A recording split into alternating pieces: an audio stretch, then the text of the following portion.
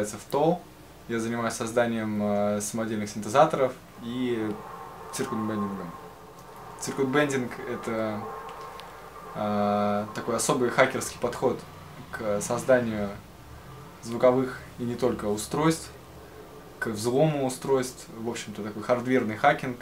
Зародился он как централизованное явление в США в конце 70-х годов. Его таким официальным начинателем считают художника и музыканта по имени Рид Газала, который еще в конце 60-х годов, не имея возможности купить себе дорогие по тем временам дорогие электронные музыкальные инструменты, там, синтезаторы, мини-муги, не знаю, EMS, какие-то машины, которые могли себе позволить только дорогие студии, богатые и известные команды первого и второго эшелона, там, типа Pink Floyd и им подобным. Ему тоже очень хотелось электронную музыку делать, но он не мог себе позволить это, и, в общем, он решил каким-то образом научиться это делать самому, но ни малейшего представления о том, как это делать, не имел. Поэтому он просто тупо замыкал какие-то контакты в гитарных усилителях и каких-то бытовых вообще приборах.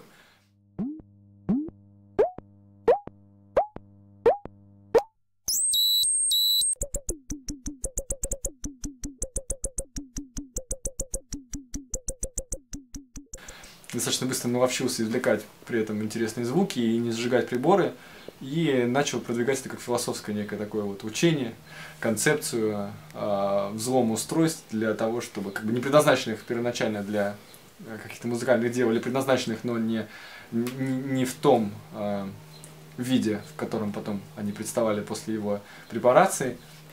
И, в общем-то, получается некая такая сознательная поломка, когда ты подходишь к процессу как ребенок, который интересуется, а что же внутри какого-то электронного устройства, открывает его, там, и куча каких-то цветных проводов, ну, деталек мелких там, и не мелких, и, в общем, замыкает там что-то, получаются интересные звуки, вот, и задача, как бы, делая такой инструмент, не спалить его, а сделать, как бы, управляемую некую поломку, чтобы можно было ей оперировать там, при записи или при выступлении. И масштаб как бы циркут-бендинга начал существенно расти с приходом цифровой техники в индустрию игрушек, когда в начале 80-х стали появляться всевозможные обучающие компьютеры с простыми цифровыми, значит, какими-то модулями внутри.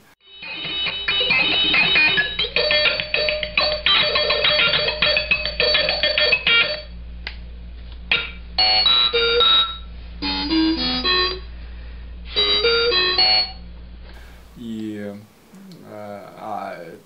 все было внутри дискретно, то есть отдельно была память, отдельно какой-то процессор, еще там формирователь видео или аудиосигнала, то есть все было так сильно разделено, не то что сейчас как бы все в каком-то едином корпусе, едином решении. И это очень классно дало почву для бендинга, потому что устройства очень хорошо поддавались всяким замыканиям внутри и отвечали интересными звуками. И, в общем-то, с таким супер расцветом электронной музыки в конце 80-х годов циркут-бендинг вышел достаточно как бы, так, в широкие массы, в первую очередь в США, но, однако же, это оставалось как бы все равно прерогативой элитарной, в общем, можно так сказать. То есть такие инструменты были только у каких-то экспериментальных команд, у авангардных каких-то таких художников-испытателей.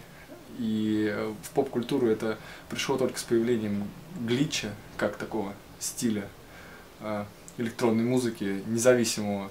И когда появился интернет, и как бы каждый смог попробовать что-то сделать сам. Многие фирмы, производящие модульные синтезаторы, сейчас ставшие очень модными опять, были основаны людьми, которые в 90-е занимались бендингом, созданием каких-то самодельных устройств, и постепенно просто вышли на другой уровень, используя те же методы, сделали их более управляемыми, пригодными для использования в почти лабораторной такой технике. Есть множество примеров, когда, в общем, так эти устройства кочуют в серьезные студии. Ну, там, не знаю, последний альбом Depeche Mode, там очень много всяких устройств, которые созданы, в общем, на похожих принципах. Такие музыканты, как Люджи и Кеда или Aphex Twin, активно используют самодельные устройства. Не обязательно это должно быть забенденное, может быть, что-то созданное там и с нуля, но тоже там DIY, handmade, то есть достаточно границы стерты. Как бы есть такой неправильный, как soft bending, когда используется для препарации некий код программы, и туда вносятся хаотические изменения. В частности, самый такой популярный пример, когда еще там появившийся, не знаю, когда был Windows 95, открыть какую-нибудь картинку, там, JPEG в блокноте, внести туда какие-то копипаст изменения, стереть какие-то цифры, добавить своих, сохранить как JPEG опять и открыть в какой-то программе просмотра изображений и увидеть такой вот какой-то глич, непонятно там. Все съезжает, цвета меняются, какой-то вообще абсурд получается. Вот один из таких самых базовых примеров софт-хакинга и софт-бендинга.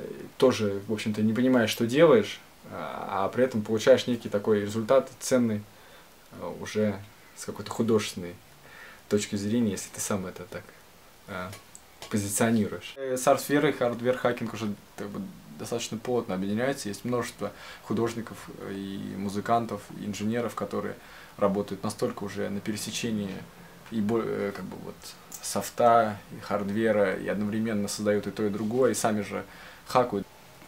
Вот так выглядит одно из каких-то множества устройств, которые я делаю, и основная идея, что это модульное устройство, и по сути я предлагаю пользователям участвовать в процессе бендинга. Вместо того, чтобы соединить все намертво тумблерами и проводами внутри, я делаю кучу разъемов, которые потом можно замыкать проводами, создавая сложные патчи, структуры. И чем больше таких приборов, тем больше комбинаций. Получается огромное количество звуков, и очень разнообразные, практически можно повторить что-то, а можно искать все время неповторяемое и достаточно долго не исчерпаешь.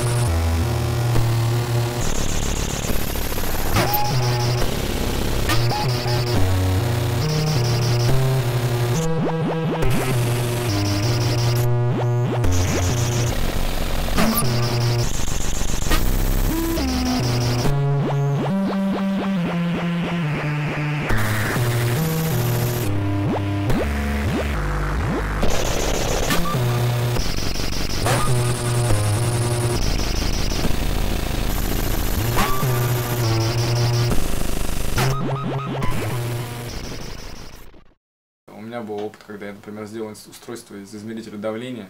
Я просто вывел шину данных, по которой шел там pulse width modulation сигнала, как аудиоисточник. Использовал его, то есть получился как бы квадратный волновой генератор, управляемый давлением крови.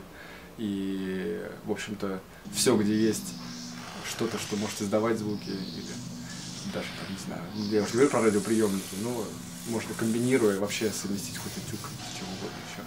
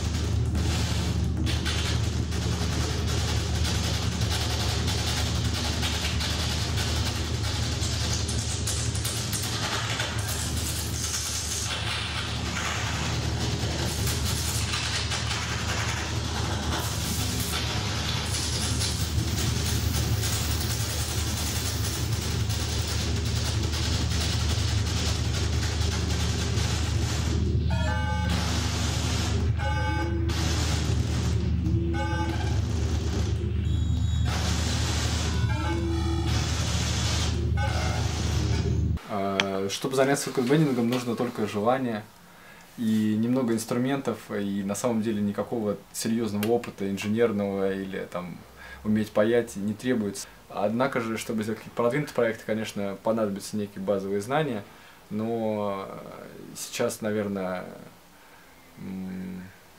ну, то, что вот сейчас я покажу, не будет требовать каких-то особых знаний, просто нужен как бы некий набор инструментов, некие правила по безопасности, в первую очередь, не собственной безопасности, а безопасности, чтобы не сломать устройство, чтобы первый же проект не запороть. Здесь стоит упомянуть как бы одно событие, которое очень сильно на меня повлияло. Несколько лет назад мне попалось видео очень известного музыканта, американского. Он играл на банджо, очень такая звезда кантри-музыки был, фолк-музыки даже скорее в Америке. И у него началось очень серьезный тремор, очень серьезное заболевание, наподобие там Альцгеймера, Паркинсона. И он не мог быть больше таким виртуозом, у него руки уж координация как бы нарушилась очень серьезно. И тогда к нему пришли на помощь врачи-экспериментаторы, которые вживили ему в мозг, значит, электрод, который выдавал сигнал определенной частоты в определенную зону, на определенные нейроны. И как бы, в общем-то, они попытались ему помочь.